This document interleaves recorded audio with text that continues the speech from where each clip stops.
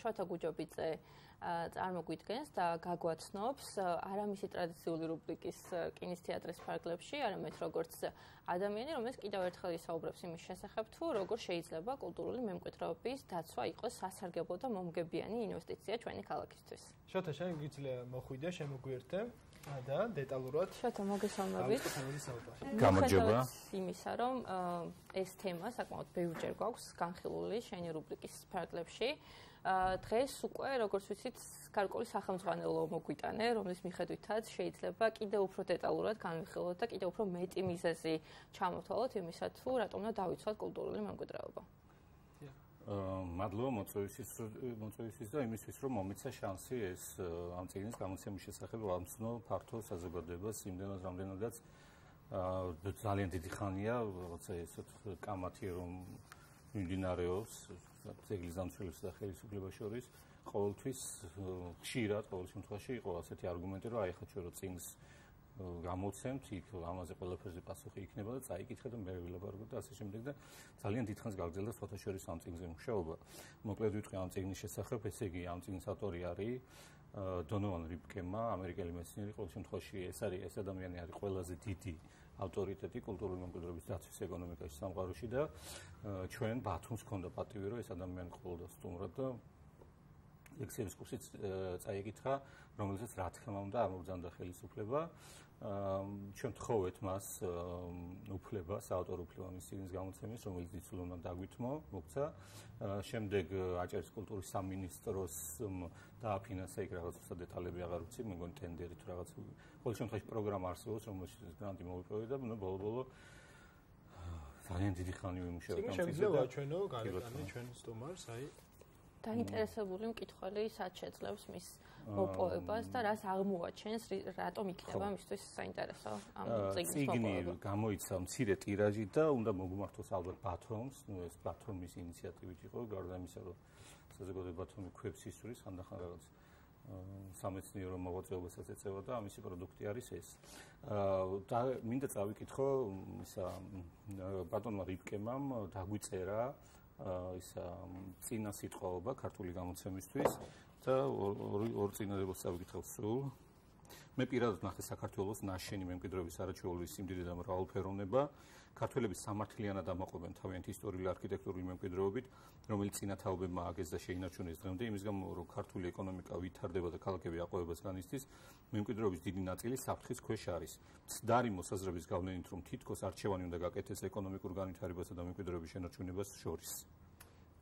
ეს სრული სიცრუე. ქართველებმა უნდა განავითარონ თავიანთი ეკონომიკა საკუთარი მემკვიდრეობის გამოყენებით და არა მისი დანგრევით.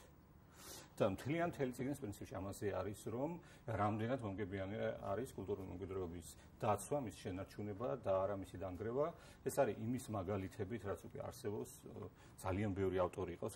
გამოყენებული ბოლოში ეს ყველაფერი წერია და ფოტოებიც უხვად არის ილუსტრირებული. აქ იქნება ალბათ შესაბამისი მაგალითები სხვადასხვა ქალაქიდან, სხვადასხვა ქვეყნიდან. ეს როგორი წიგნი არის, იცი, აი ყველაფერი რო წერია კულტურულ მემკვიდრეობას, ყველა შეკითხვაზე არსებობს პასუხი. გარდა იმ შეზღუდული არგუმენტებისა, რომელიც ხელისუფლებას აქვს, ვინმე რო დაეხმარებოდეს და გაცილებით ორმეტი არგუმენტი ქონდეს ხელისუფლებას, იმაზეც კი არის და რაც თავარი ეს არის პრაქტიკული მაგალითები. ციფრებზე, აი მაგალითად თქვა, შემიძლია მაგალითი მოვიყვანო, რომ თქვათ, აი ხშირად არის არგუმენტი, რომ დანგრევა და იქ რაღაც სახლის აშენება ბევრ ადამიანს დაასაქმეს, ვიღაცა საცხოვრებელ პირობები უმჯობესდება, ბიუჯეტის შენატანი შედის და ასე შემდეგ. აღმოჩნდა, რომ კულტურული მემკვიდრეობის დაცვა, ამ ძეგლის აღდგენა, რესტავრაცია, აი ყველა ამ ზემოჩამოთვლილი პარამეტრებით გაცილებით რომგებიანი არის, ვიდრე თქვათ იმ სახლის აშენება. ისევე როგორც მასალის გამოყენებით, რომელიც აუცილებლად ადგილობრივი მასალით არის, ანუ ადგილობრივი პროდუქცია იხარჯება, ადამიანები, ადგილობრივი რესურსი იხარჯება გამოიყენება ძირითადად უფრო კვალიფიციური ადამიანები გჭირდება, იმიტომ რომ რესტავრაცია უფრო ძნელი საქმე არის, ვიდრე ჩვეულებრივი მშენებლობა. შესაბამისად, მე აღმოჩნდა, რომ რესტავრირებული შენობა გაცილებით უფრო დიდხანს ძლევს, ვიდრე ის შენობა, რომელიც ახალ აშენებული არის და ასე შემდეგ. ძალიან ბევრი იქ წერია თან ეს 17-დან 23%-მდე ამ ციფრების ზონაზე წერია. დაცვის საინტერესო ასევე ისიც, რომ ჩვენ ვსაუბრობთ კულტურულ მემკვიდრეობაზე, სახელმწიფო ყოველ შემთხვევაში ცდილობს, რომ კულტურული მემკვიდრეობის მქონე ძეგლები აღადგინოს, თუმცა ეს ძალიან ნელი ტემპებით მიმდინარეობს, რადგან ყველაფერი თანხასთან და ფინანსებთანაა კავშირში. ამაზე ვთანხმდებით, თუმცა მეორე გამოსავალი არის ინვესტორების დაინტერესება შეიძლება იმ კუთხით რომ არა დაანგრიონ ეს შენობა, არამედ სხვა ფუნქცია შეძინოს, პირველადი სახე დაუბრუნოს და ეკონომიკური პოტენციალი გაზარდოს. აი ამ წიგნში ჩვენ ამ მიმართულებით რომელი ქვეყნის მაგალითები გვხვდება, რა სახის მაგალითები, რა შეიძლება გახდეს ზეგლი, რა ფუნქცია დაიტვირთოს, ამის შესახებ ჩვენ რომ მოგვიყვეთ შეგვიძლია. ბევრი მაგალითი არის და პირველ რიგში არის ამერიკის მაგალითი, იმდენად რამდენად ეს კაცი ამერიკას ყველაზე მეტად იცნობს და იმის გამო რომ ახლა მეც თავიდან როცა მეც მომიწია ამ წიგნზე მუშაობა, რომ ამერიკა სულ სხვა პლანეტა არის და შეიძლება ჩვენ ამის მაგალითი არ გამოგვადგეს, აღმოჩნდა რომ ეს მთლად ასე არ არის, იმიტომ რომ ადამიანები ყველგან ერთნაირი არის, ფულის კეთება ყველას უნდა, რაღაც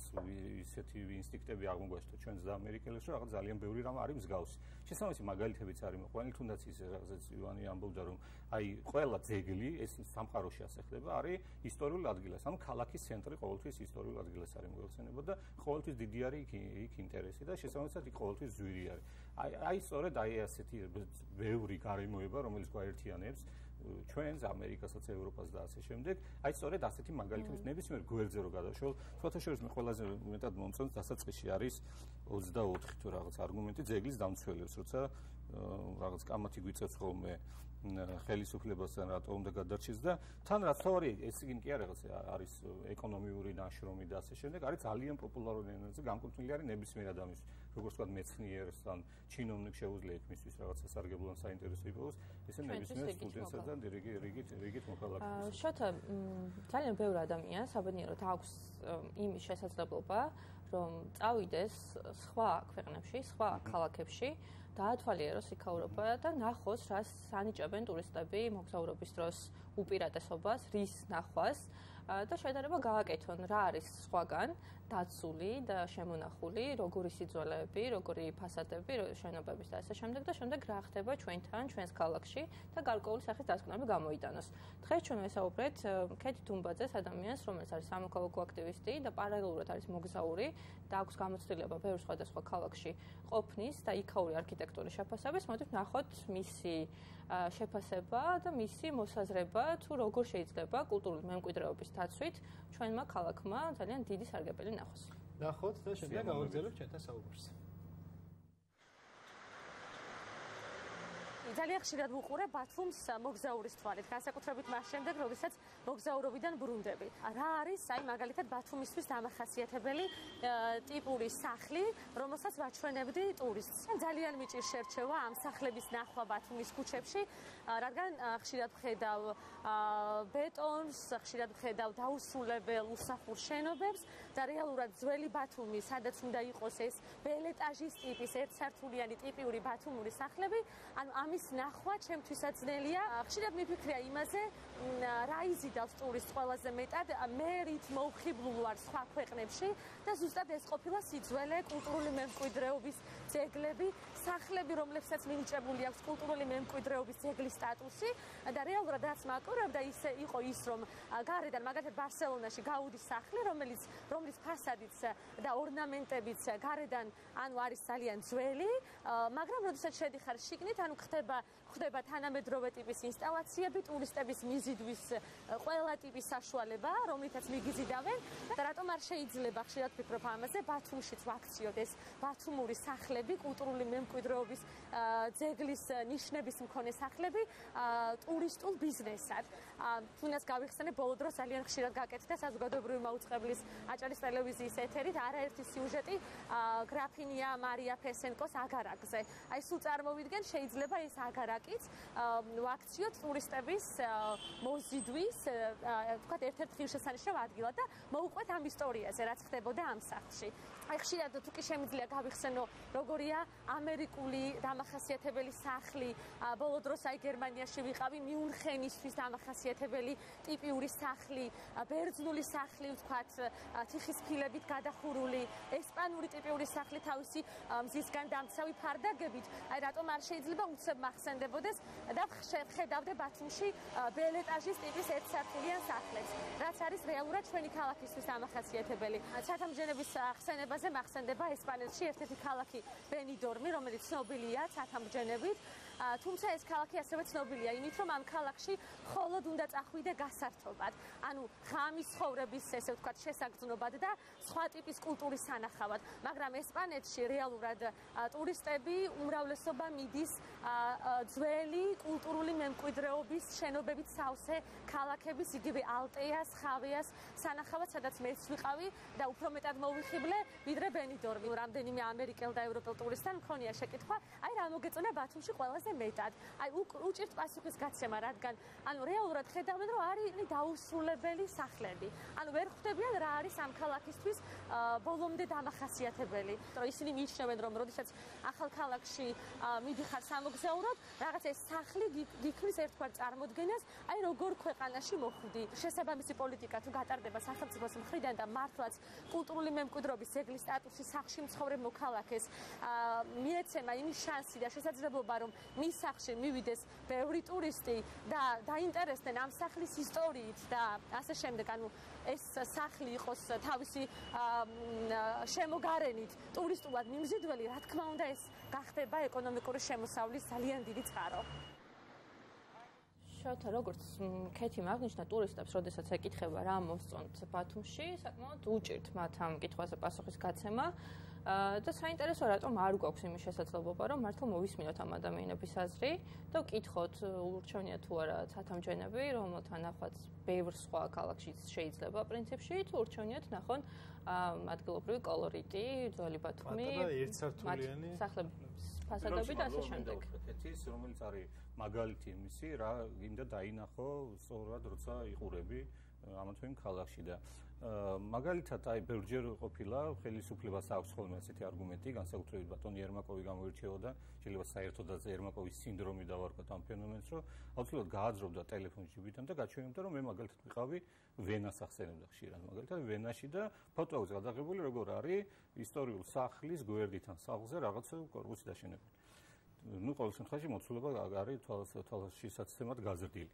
ის რა თქმა უნდა არავის არ აინტერესებს, რომ იქ შეიძლება ის სახლი დაედგა თუ არა 50 წელი მიმდინარეობდა დავა და გარდა ამისა არის მილიონი სახლი, რომელიც უბრალოდ შენარჩუნებული, უბრალოდ ერთი მაგალითი ერთი არის ისეთი, რომელიც აშენდა და ნუ ბევრი მაგალითი არის, როცა უკვე ნანობს იქ ხავრი ხელისუფლება, რომ მსგავსი რამ დაუშვო და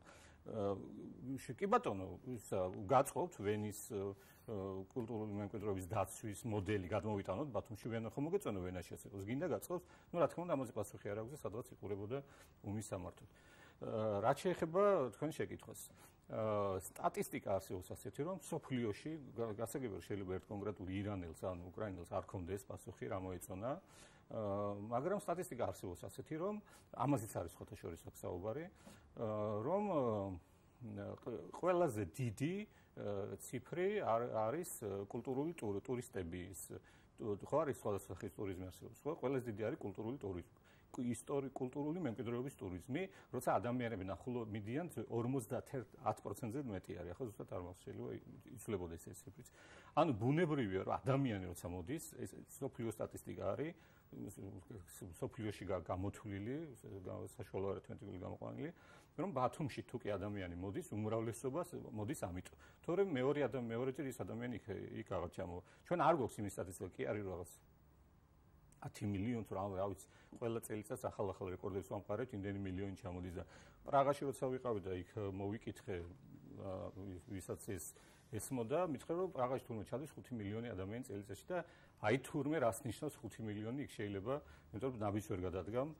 რეალურად რას ნიშნავს ეს 5 მილიონი ჩვენ გვაინტერესებს ასევე ისიც რომ მაგდამ როგორც თქვა შეიძლება ქალაქმა მთლიანად ჯამშსარგებელი მიიღოს თუ შევინარჩუნებთ ამ კულტურულ მემკვიდრეობის ძეგლებს და რაღაც ეკონომიკურ ფუნქციასაც მივანიჭებთ. აი აქ წიგნში წამდგენილი მაგალითებიდან რა სახის ეკონომიკურ ფუნქცია შეიძლება ამ ძეგლებს მიენიჭოს? აი მაგალითად შეიძლება იყოს კაფე, პირობითად ფოტოგალერეა, თუ აი რა ტიპის მაგალითები გვხვდება და რომელი ამართლებს ყველაზე მეტად რომ ურჩიოთ აი ვინც აპირებს დაბანდებას თანხას ამ მიმართულებით? კი ბატონო, არსებობს ამ კითხვაზეც პასუხი, ესეთი რეზეჭეიშვილს აქ ერთი მოთხრობების კრებული, რომანი შეიძლება დავარქვათ მუსიკაქარში, მთელი თავის ბავშვობა დაწერილი, მთელი ბავშვობა ეძებს წიგნს, რომელსაც სადღაც გაიგონა მოკრაყური მოხუცები ამბობდნენ თუ რაღაცა, რომელსაც ქვია ეფუთი და რომელსაც ყველაფერი წერია. ყველა კითხვაზე არის პასუხი და მთელი ბავშვობა დადეს, ხან გამოქვაბულში, ხან სადღაც ეძებს ამ წიგნს, სადაც ყველა კითხვაზე არის პასუხი და სწორედ ასეთი წიგნი გვაქვს ახალში, რომ ყველა კითხვაზე არის პასუხი და რაზეც ივანე ამბობს. რაზეც დასვა შეკითხვა, რომ ბუნებრივია, რომ აღმოჩნდა, რომ იქ მაგალითად ისტორიულ უბანში თუ შენ გექნება თქვა კანტორა იურიდიული, ან კაფე, ან საპარგიმახე, რომ იქ თურმე უფრო მეტი ადამიანი მიდის. იმენ ძველ სახლში. ხოლო იმიტომ, რომ არის ძველი სახლი და არა თქვა გვერდით უბანში, სადაც უკეთესი შეიძლება იყოს, უკეთესი სერვისი და ასე შემდეგ, მაგრამ იქ ასე მიდის. ნუ ამნაირი არის ახლა ფსიქოლოგია და ნუ რა ბათუმშიც გვაქვს შოთა შორის მაგალითები, არც თუ ისე ძველ უბანში, მაგალითად დელირია, არ მოვერიდები რაღაც შეიძლება პირდაპირ ირიბი რეკლამა გამომივიდეს, სულ ბევრი ადამიანი დადის, ხოლო იმის გამო, რომ ისტორიული სახლი არის რა. იქ არ არსებობს რაღაც იმის, მე მგონი ამისი პრობლემა არ აქვს. და აუცილებლად უნდა თქვა ის, რომ არის მართალი ეგ რაღაც იურიდიული კანტორა თუ რაღაცა გახსნა, მაგრამ ამას არეგულირებს კანონი, რომელიც ვერანაირად ვერ მივაღებინეთ ხელისუფლება, სადაც გამოკლეული იქნება, რომ ამ ადგილას იურიდიული კანტორა კი არა, აფთიაქი გჭირდება მაგალითად და აქ უნდა იყოს აფთიაქი და შეიძლება აქ ადრე იყო ეს და რაღაც განაშენიანების რეგულირების გეგმა ქვია და მაგალითად ასეთ მაგალითს არის ბოდის ვიხდი, რომ მგონი ჰოლანდიის მაგალითი არის, ნუ ხშირად მე მსვენია ხოლმე ასეთი მაგალითი, რომ იქ მართალია მე პატრონი ყავს იმ სახლს, მაგრამ იქ უნდა იყოს ისა რა ქვია აფთიაქი და არ უნდა ამკაც თურმე არ არის სააფთიაქო ბიზნესი მან და მეც მომგებიან როგორც ჩვენთან არის და აი რაღაც წლები დაჭირდა ამ ადამიანს 10 თუ 20 წელი რომ იქ რაღაც სასტუმრო გაეხსნა და სასტუმროში სადღაც მეორე სართულზე რაღაც ნუ ძალიან რაღაც ხრიკები როგორც ქართველებს შევია ხოლმე რაღაც ხრიკები მოიფიქრა რომ ნუ ვერანაირად ვერ მოახერხა ის რომ შეეტანა ექსკლიბო რომ იქ აფთიაქი არ გაეკეთებინა რა მაინც გააკეთებინეს აფთიაქი და რაღაც ირიბად რაღაც გამოსწორებული ბიუროკრატია უფრო კარგად მუშაობს შოთა მადლობა ამ წიგნის მაგრამ ძეგლის სასარგებლოდ მემკვიდრეობის დაცვის ეკონომიკა ასე ქვია წიგნს რომელიც დღეს შოთა გუჯაბიძემ წარმოგვიდგინა ერთსაც კითხავ შემთხვევით ელექტრონული ვერსიის მოყოლება ელექტრონული ვერსიაც გვაქვს რა თქმა უნდა და რაღაც ისე ტექნიკური საკითხებს გადავწყვეტ უახლოეს დღეებში და ეს რა თქმა უნდა ყველასთვის ხელმისაწვდომი იქნება შოთა მადლობა წიგნი არ იყიდება არ არის ფასიანი არ არის კომერციული დაინტერესებულ პირებს რამდენად სამისაშუალო გექნება ისედაც მიიღოს და რა თქმა უნდა ყველა ჩინოვნიკს ყველა ხელისუფლებას ბატონ თორნიკე რეჟვაძეს ქალაქის მერს ბატონ კომახიძეს და ასე შემდეგ ეგ წიგნი უკვე საკუთარ მაგიდაზე უდება ნუ შეუძლია წაიგითონ და შესაბამისად შოთა ძალიან დიდი მადლობა რომ იყო პრეზენტაცია ჩვენთან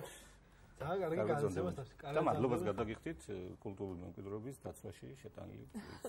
მადლობა შენ